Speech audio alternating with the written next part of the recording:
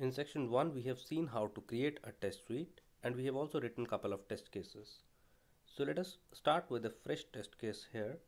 So let's say the name of the test case is TC1, and then when you need to write the test steps, you need to hit a tab key, and then you can write your keywords or the actions that you want to perform inside that test case.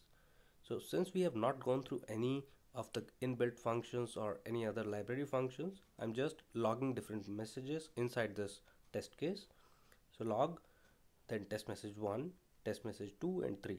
Similarly, if I copy and paste and I create another test case, TC2, and similarly I can create the third one, TC3. So in total, we have created 3 test cases, and all 3 test cases have these 3 steps in common, right? Let us run these test cases and see what happens when we run it, and we'll go through the reporting part as well. To run the test cases, you just need to right click on the test suite and then run as robot test suite, and here you will get the report. So it will clearly show you that how many test cases you have run, how many test cases have been passed, and how many have been failed. It also gives you very minute details about what is the time elapsed and how much time each step has taken actually. Right, so here you can see that all the 3 test cases with all the 3 test steps are clearly mentioned in the reports, and we can expand it to see what result has been achieved by this step. Now since all the 3 test cases had something in common, so every common part which we have in different test cases, we can keep them aside and put it in a function. In robot terminology, we can call this function as user keyword, and we insert user keywords in a test suite using keywords section, and under that section you can again define functions like the way you were creating test cases. So let's say the name of the first function is common function 1, and we have one step here just to log the message, which we can put here in common function 1, and instead of logging the message directly in the test case, I just call this function 3 times. Let's see what happens when I run this test suite. So basically for test case 1, I'm calling the function 3 times, so it should print that message 3 times. So we see here it printed test message, this is message 3 times, and for other two it was printing the messages with serial number, right? So we were able to perform first test here where we called the user keyword inside the test case. Now if we need to parameterize this user keyword or the function, we can use arguments. So we can give the argument like this, and then while printing the message we can use that variable, and while we were calling the method from the test case, we can provide the argument after putting a tab. So you can put the tab, and then you can give the messages test message 1, 2 and 3 for all the 3 calls that you are making to that user keyword. So now it should work as it was working earlier, and obviously it is not the best way of writing the test cases or user keywords, but I just wanted to explain you how we create user keywords and how we pass parameters in the user keywords. So if we see the report here, we have the exactly same output as we were getting earlier. Now we need to understand what is the right way if we have this kind of situation where 3 test cases have all the things in common or maybe some of the things in common. So if we have 3 test cases like this which have almost all the things common and maybe some things which are uncommon, we can cut the common part and we can put it inside the user keyword like this, and in the test cases we can just remove that common part and we can call the function like this. Now if we run it, we see here we have reduced the total number of lines in the code that we had, and we have the same output. If we can check here, yes, we exactly have the same output.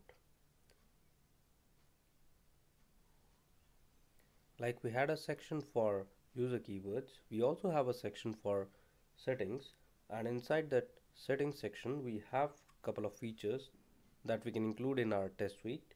So for example, the first one is documentation. You can give a documentation to your test suite. So for example, I put a documentation which states this is a test suite which covers maybe like login page features. So if I run this with the documentation in the settings, my report would have this documentation here.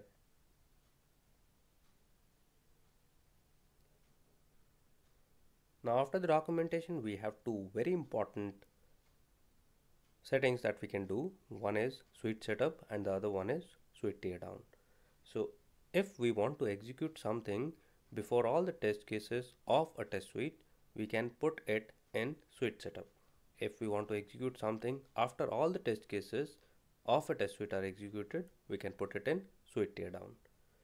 So in the settings, we have liberty to add suite setup and suite teardown.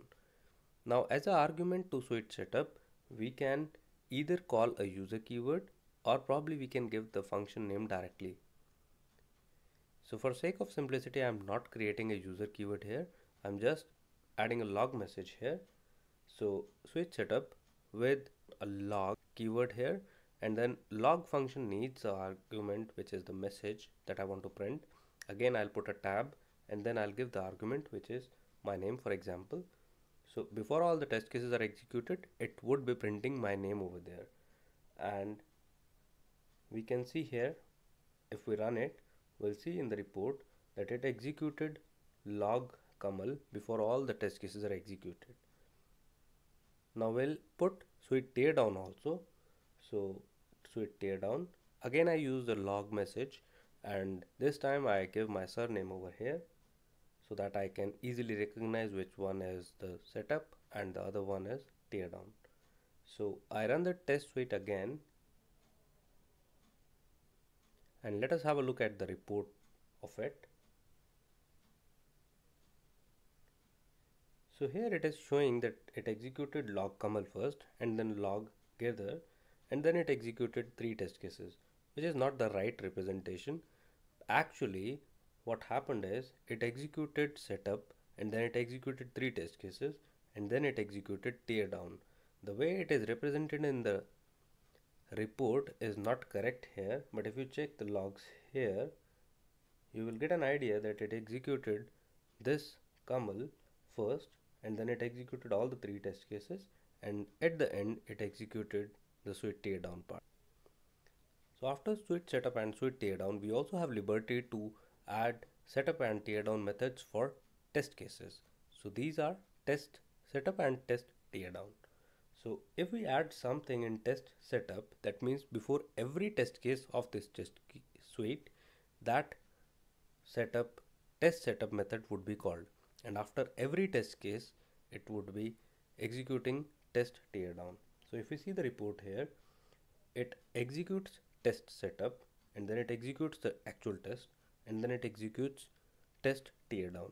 It comes to second one, again it executes the test setup and then the actual test case and then teardown. So it goes like this. So once you define test setup and teardown at suite level, it will follow the same pattern for all the test case of that test suite.